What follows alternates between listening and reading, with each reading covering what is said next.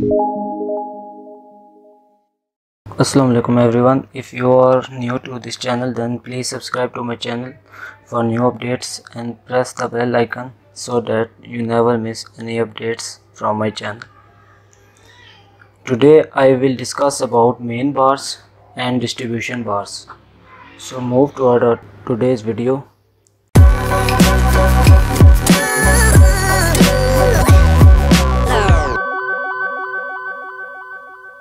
As you see in this diagram, the bars that are on the top of the slab are distribution bars, and the bars that are at the bottom of the slab are main bars. Here is the top view of the slab. Here you see that distribution bars are on longer span, and the main bars are on shorter span. So generally main bars are used to transfer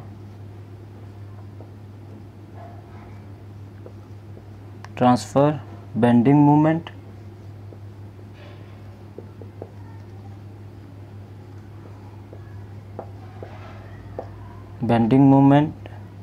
developed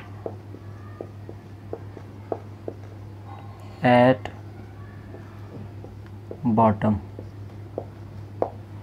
तो जैसा कि आपको पता है कि जो main bars होती हैं वो इस चीज़ का जो इन शॉर्ट मतलब ये है कि आपका जो भी लोड है जो आपका स्लैब पर आ रहा है वो बेसिकली मेन बार्स वो लोड बर्दाश्त करती हैं, और जो डिस्ट्रीब्यूशन बार्स हैं are used to hold the slab to resist cracks। जी, तो डिस्ट्रीब्यूशन बार्स का मेन मकसद ये है कि वो जो भी आपका लोड स्लैब पर आ रहा है उसको एक तो डिस्ट्रीब्यूट करना, और दूसरी बात तो कि आपके स्लैब पर कोई क्रैक्स ना आए।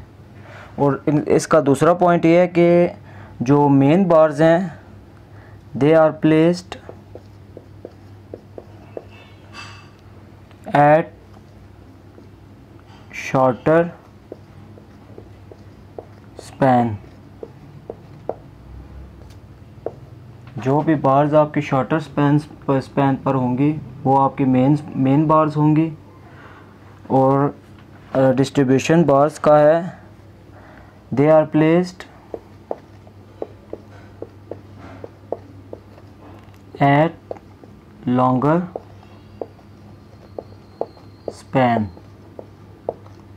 ये आपका लॉन्गर स्पैन है, इसकी लेंथ ज़्यादा है, तो जो बार्स आपकी लॉन्गर स्पैन पर होंगी वो आपकी डिस्ट्रीब्यूशन बार्स होंगी, जैसा कि मैंने ये बताया हुआ है। और थर्ड पॉइंट और last point, main bars are placed at bottom of slab. हमेशा मेन बार्स जो हैं वो आपकी स्लैब की बॉटम पर रखी जाती हैं। ये आप जैसा कि देख रहे हैं ये, और फिर आप यहाँ पर देखें ये बार्स आपकी मेन बार्स जो हैं वो बॉटम पर हैं, और जो डिस्ट्रीब्यूशन बार्स हैं वो आपकी टॉप पर रखी जाती हैं। They are placed at top of slab. और जो आपकी डिस्ट्रीब्यूशन बार्स हैं वो हमेशा लॉन्गर स्पैन में टॉप पर रखी जाती हैं। और अगर आपको इस वीडियो में किसी किस्म का कोई क्वेश्चन है तो आप कमेंट बॉक्स में पूछ सकते हैं, और आप हमारे चैनल को सब्सक्राइब करें और वीडियो को ज़्यादा से ज़्यादा शेयर करें। थैंक यू, अल्लाह हाफिज़।